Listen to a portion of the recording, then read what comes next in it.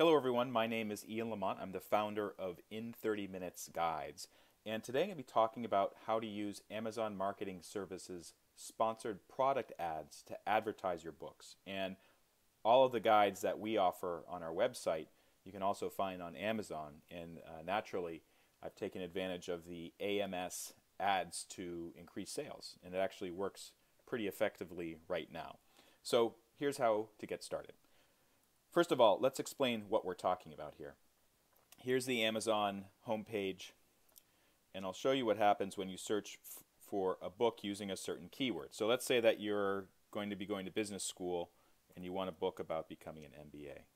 So you search for MBA. And in the search results, you'll see a bunch of titles. You should totally get an MBA, or this one, MBA Admissions Interview Guide. Notice how it says sponsored right up here. That means someone used an Amazon Marketing Services sponsored product ad to get on this page when I search for the term MBA. And I bet if I search for similar terms like NBA GMAT, I'd see similar results. Oh, I was wrong about that. Oh, it doesn't know what MBA GMAT is. Let's just change that to GMAT. Okay, once again, sponsored product based on the keyword GMAT. So it shows me all these GMAT prep guides. And then below that, it actually shows you the organic search results that Amazon's algorithm uses to display all of the books about GMATs. And there's probably hundreds of these books. But if you want to get to show up in a more prominent place, then sponsored product ads are the way to go. There's also another type of ad called headline ad, which are shown up here. I'm not going to get into those today, but I'll do another video about that, which you can find on our YouTube channel. All right, so let's get going on creating an Amazon Marketing Services sponsored product ad. This is the dashboard for Amazon Marketing Services. I'm assuming that you do have an account with AMS. If not, go to either to your KDP account, your Kindle Direct Publishing account, and look for the marketing tools, or just go to ams.amazon.com, which you can see up here, and register, and then use your KDP credentials. Or if you have an Amazon Advantage account, use that one. That's actually superior to the KDP account because you can use a type of advertisement that's not available to the KDP people. I won't get into that today, but let's just get started on creating a sponsored product campaign. Click New Campaign.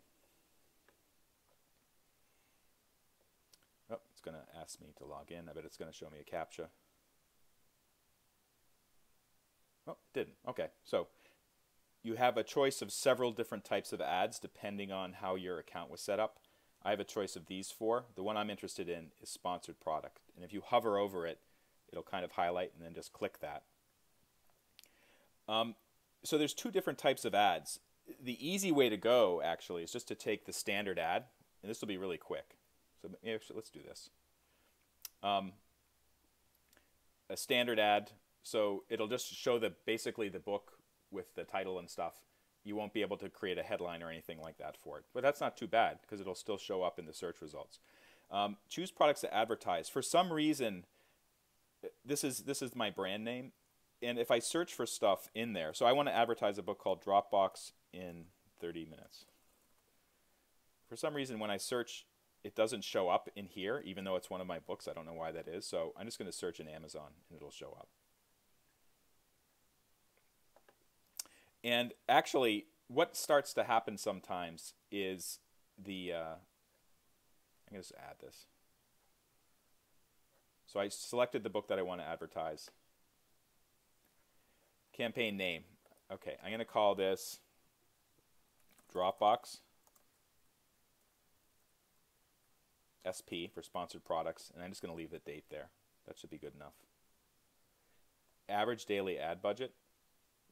So the minimum is 1. I usually put 5 for these, $5 per day. Duration. Run campaign continuously starting today. Be careful with this because if you set up a daily budget of, like, let's say a lot of money, let's say I put $10 down here per day, and it's running continuously and it's hitting the maximum every day, in the course of a year, you're going to be spending more than $3,500, $3,650 to be exact. Or in a month, it'll be, you know, $300 if it's a $10 per day limit. So you want to be really careful with this, because if you're not paying attention, you can spend a lot of money. It's safer for many people just to select a date range, the start and the end date. Maybe put it a month in the future. I'm going to do run campaign continuously starting today, because I look at the performance every few weeks and I track it pretty well. Automatic targeting. Save time and let Amazon target your ads to relevant customer searches based on your product info. Don't do that, because Amazon's algorithm is actually kind of dumb. It doesn't. Sometimes it finds stuff that's not really relevant to your book.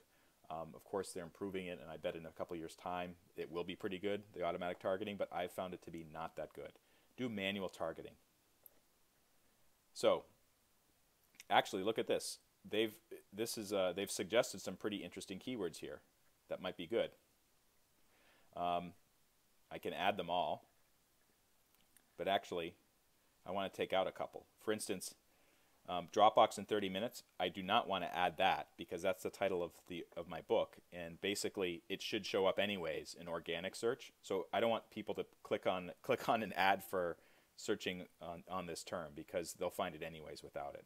So, and then you'll see other titles that they suggest, including competitors' titles. Dropbox for Dummies. So Amazon's algorithm knows that people searching for Dropbox in 30 minutes also search for Dropbox for Dummies. And there might be other titles too. And it is legal for you to do this. You can include the name of another author or another competing title as your keyword. And they can do it to you too. So just keep that in mind.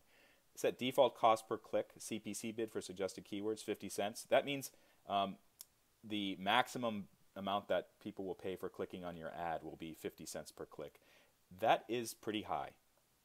You know, you have to balance how much you want to pay for someone to click on an ad versus how much profit you'll get from it. This is called return on investment.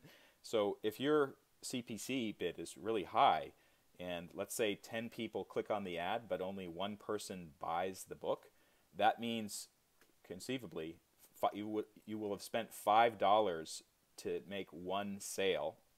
And if your profit is below $5 per title, you're going to be losing money on these advertisements.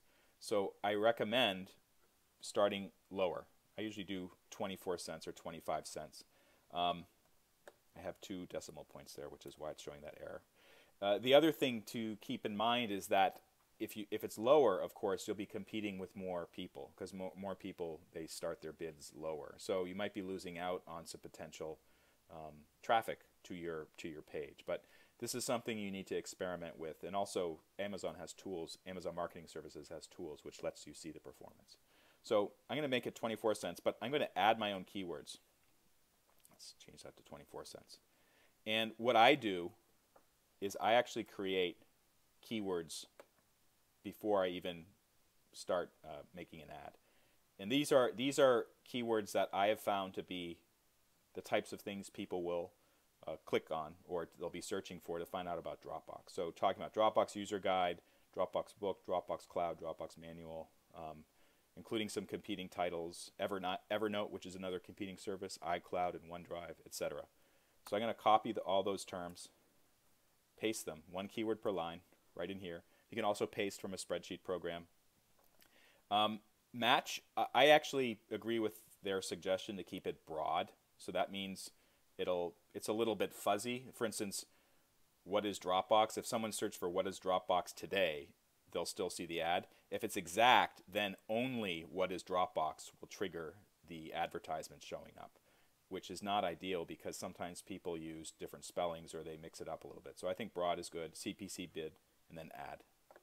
Okay, you can see all these keywords that I just pasted in are there, 24 cents. I can micromanage each amount if I want to. I can remove something if I want to, but I'm happy with that. And then it's ready to go. I'm getting this error message because there's an issue with my account. It's actually related to an automatic pricing setting that Amazon has, which I'll deal with later. But that's basically how you can create the advertisement. And if you want to, you can go back and take a look at the ads that you've created.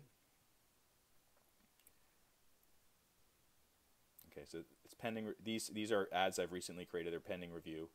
And here's our ads that I'm already running. And in fact, if I wanted to adjust a sponsored product ad, all I would have to do is find it in this list, like this particular one, click on it, and I could make modifications such as readjusting the amount I'm bidding or adding keywords or whatever. So that's how to use Amazon Marketing Services sponsored product ads. For more information on how to get the most out of Amazon Marketing Services, go to my YouTube page, which you can get to by going to in30minutes.com, scroll to the bottom, and click on the YouTube link, and you'll find it. For more questions about how to use other technical services, we have books about LinkedIn, genealogy, Google Drive and Docs, Twitter, crowdfunding, Microsoft Word, PowerPoint, etc. Go to in30minutes.com, and thanks so much for watching.